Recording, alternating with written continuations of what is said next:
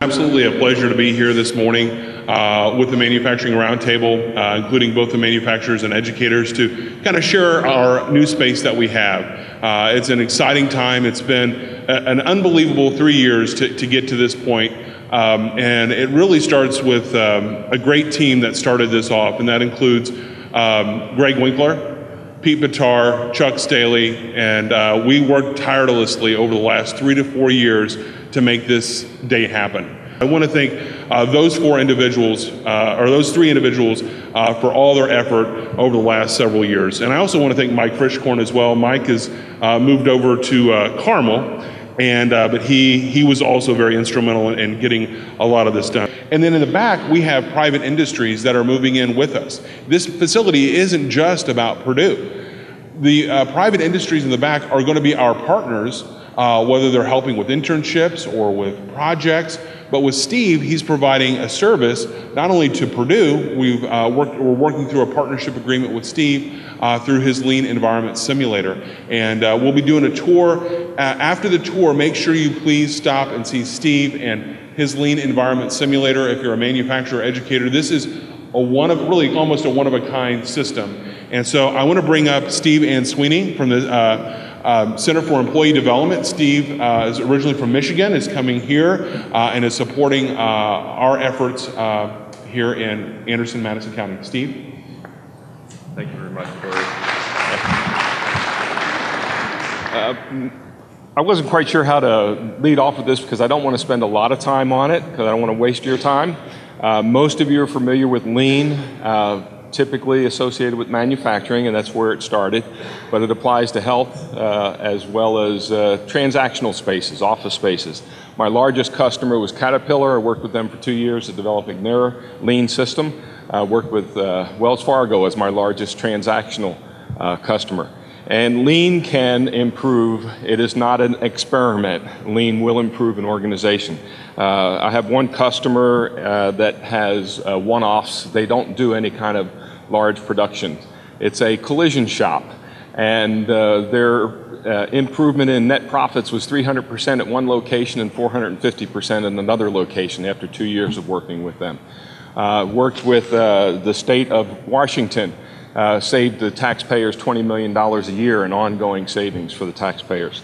So there's just a large number of organizations that have testified if you do Lean and you do it right, it will benefit the organization.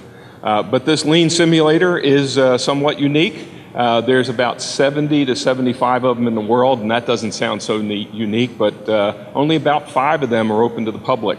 And so we're excited about that here. The other 4 are located in North Carolina, South Carolina, and Georgia, so all in the Southeast region. And so this is just something we're excited to bring to you, and I'd be more than happy to talk with you about what we can do. It's a one-day training opportunity that will help people from owners, CEOs, to understand how Lean should look and operate on the floor, to the worker who says, my company's doing Lean, I'm going to have to work harder. And in reality, they find out through the training they're not working harder. They're really working smarter, and we want their minds, not just their hands and their back. So look forward to meeting you individually during the tour and afterwards if you'd like to stick around and talk.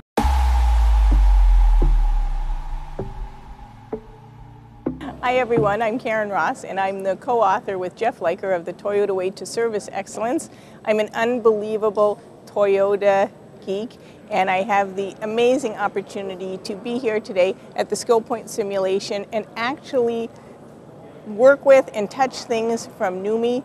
If you love Lean, if you're interested in learning how you can be more effective, more efficient in any kind of work you do, manufacturing services, I really suggest you come here, do the simulation, learn about the Toyota Way, and you will have just as amazing a time as I have today.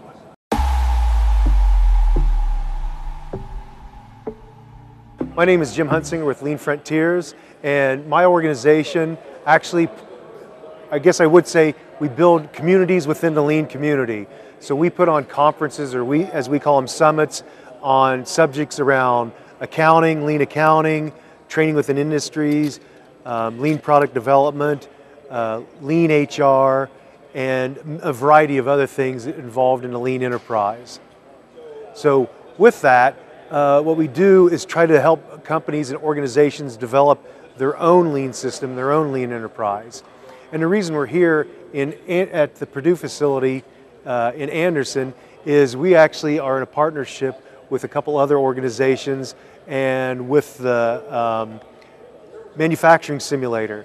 And what the manufacturing simulator is for is in order so we can train people on techniques and skills around the lean enterprise, and also the TWI training, or specifically job instruction training, which is a foundational skill over with the manufacturing simulator.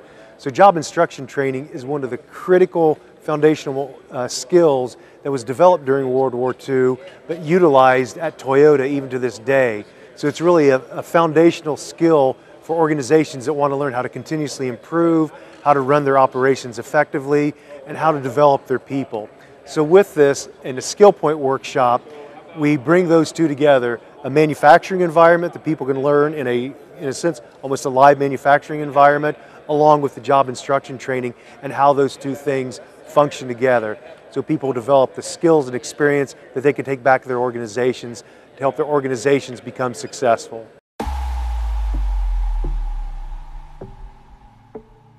Orange marks, those are critical marks. You'll notice we've got orange marks on the cab, we've got some orange marks on the conveyor, we've got orange marks on the floor. It's fixed. That's a fixed position, okay?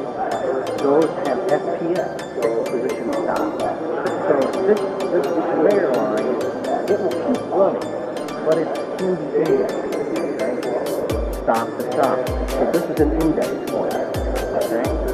So the key thing about it is, for example, if I was working job one, when this orange mark comes across that line, this becomes my cab. So when this cab goes across that orange line, it becomes a two cab. You only work on your cab. You can't work on a cab. You don't want to work at the time. Okay? So that's something really. And the idea behind that is you should have enough time to do it. If you don't, something's wrong.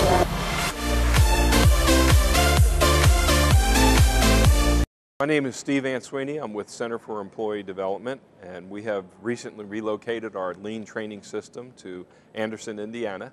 We're excited for our partnership with Purdue University and look forward to serving the community to help improve the manufacturing base and the service base as well. Lean is basically a process of reducing waste, and we can do that whether it's a manufacturing process or a service process.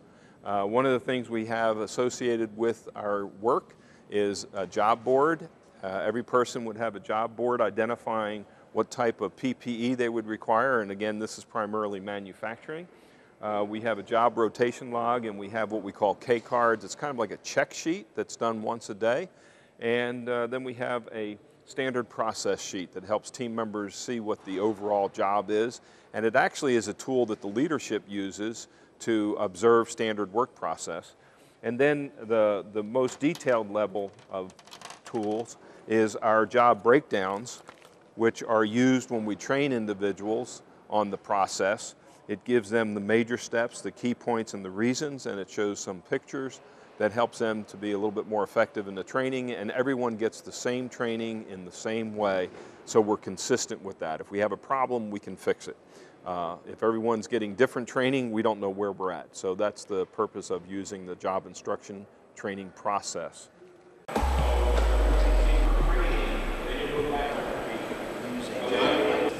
got some progressive speed for right up there. It lets me right actually. The last one, whatever reason, United States.